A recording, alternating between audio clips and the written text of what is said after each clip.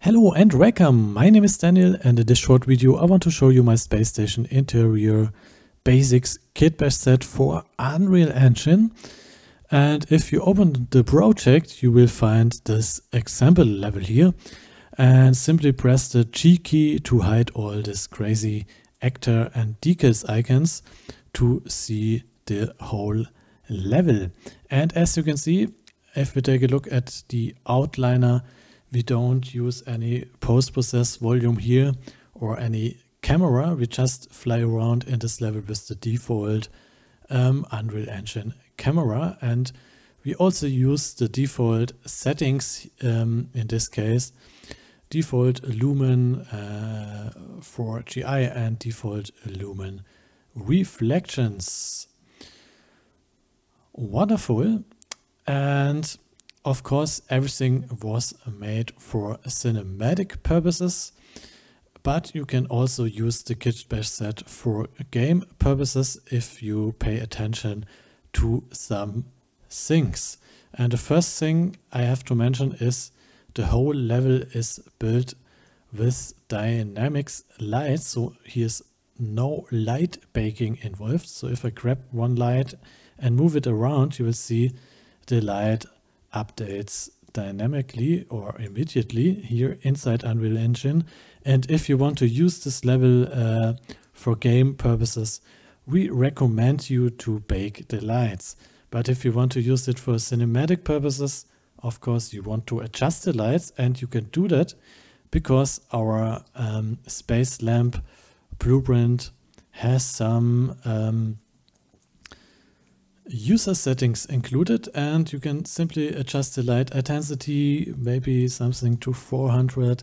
You can adjust the light temperature here in this case, and of course you can choose an other emissive material. Simply type in EM for emissive and you will find all the emissive materials which are available for you. And you can choose different lights or different emissive material here for the light. Then you can adjust the barn door angle and barn door length because it's a rectangular light which is built inside the blueprint. And then you can adjust if this light should cast shadows or if it shouldn't cast shadows. Wonderful. Then the next thing, if we take a closer look to the geometry, everything was modeled with subdivision surface modeling and then imported with 2 subdivision steps inside Unreal Engine.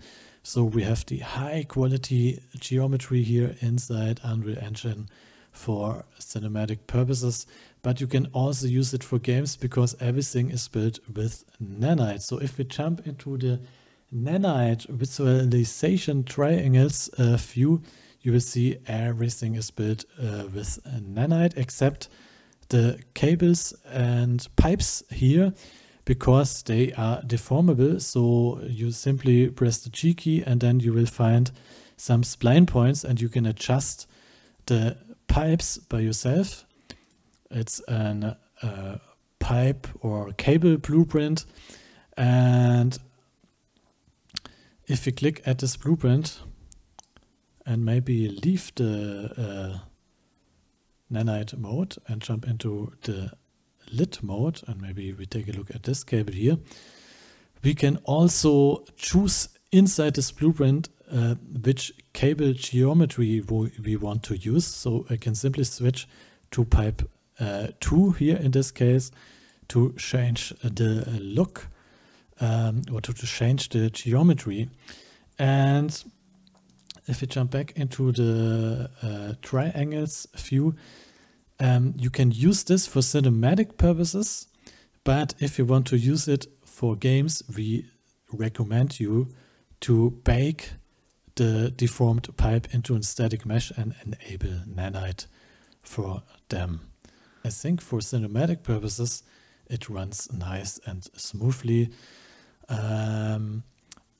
It also runs on my 2060 RTX Super with 40 to 50 frames, and here it runs on my 3090 with 60 to 90 frames.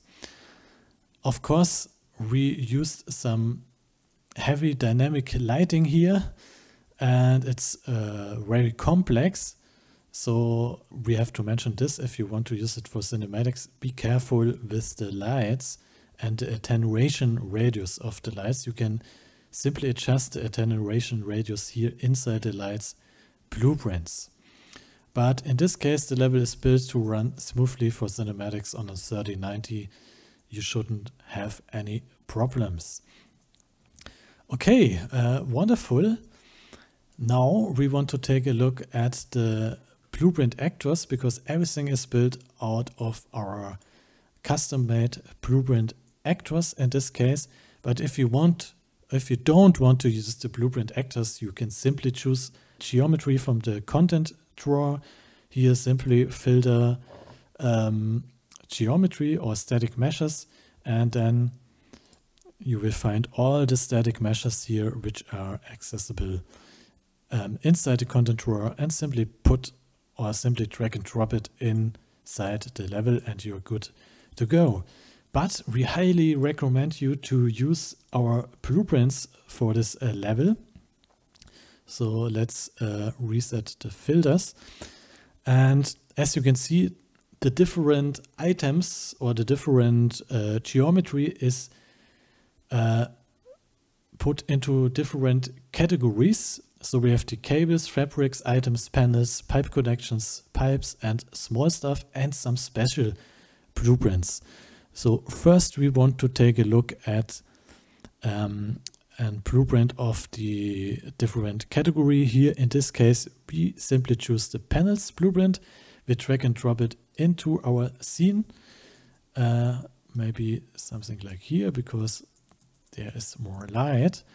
And then if we take a closer look into the details panel, we can simply choose the geometry here with the select geo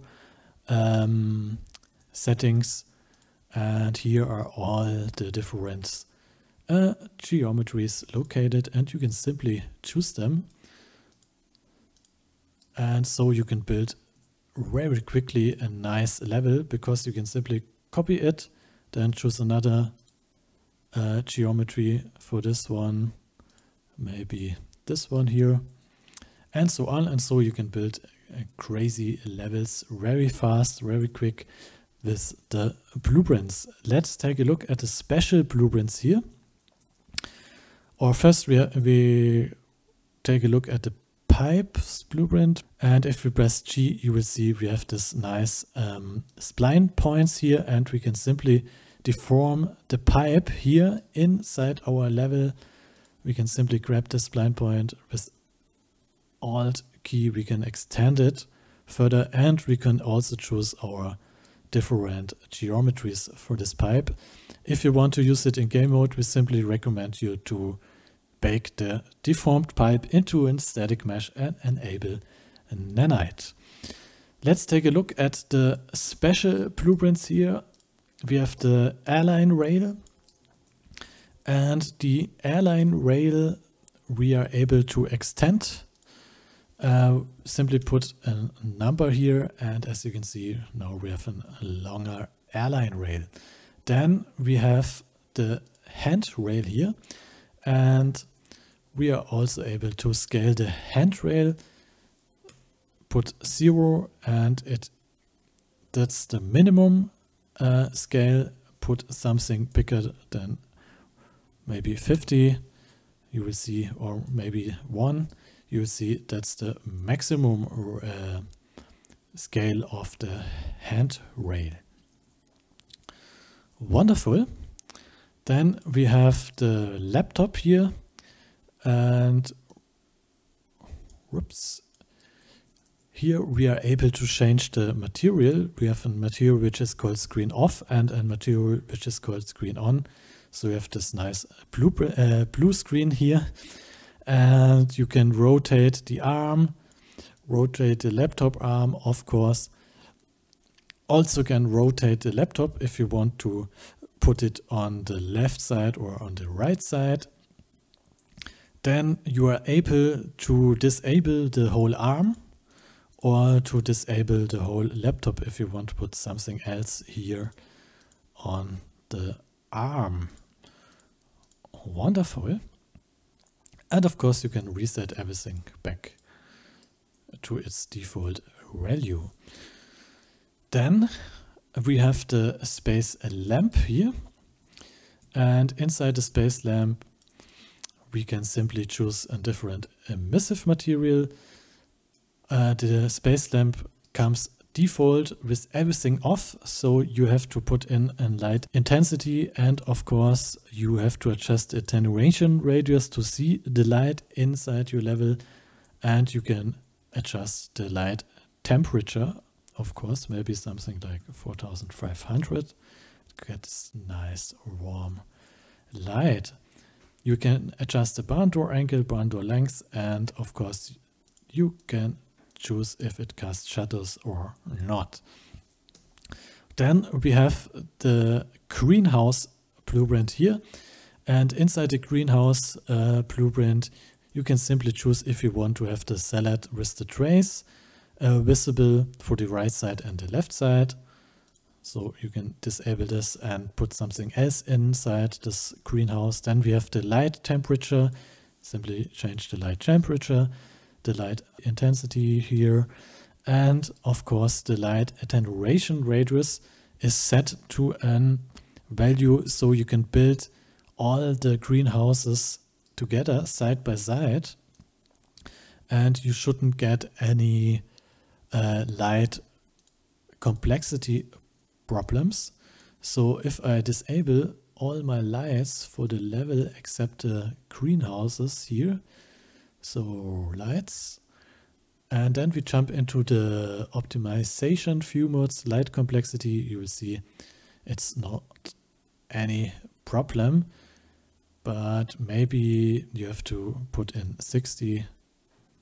Maybe 60 is a nice number, but in this case I think 65 is also possible and also nice to work with if you use dynamic lights.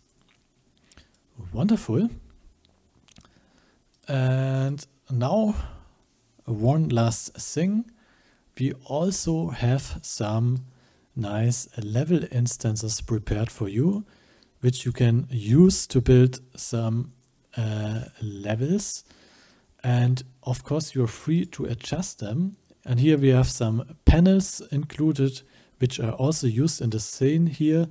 Maybe we grab this panel with details 3 and put it in the level, and you can see you have this nice panel here which is used here in this case, and also some order panels, maybe this one here.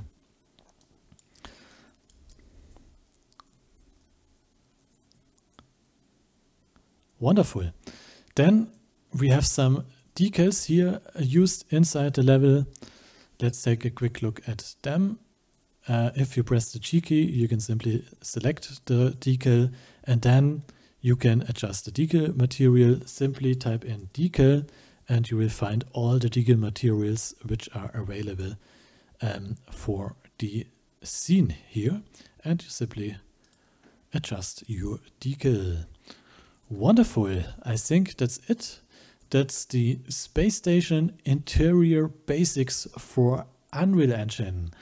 If you have any further questions, simply write me an email or hit me up on Twitter and Instagram or CG Trader.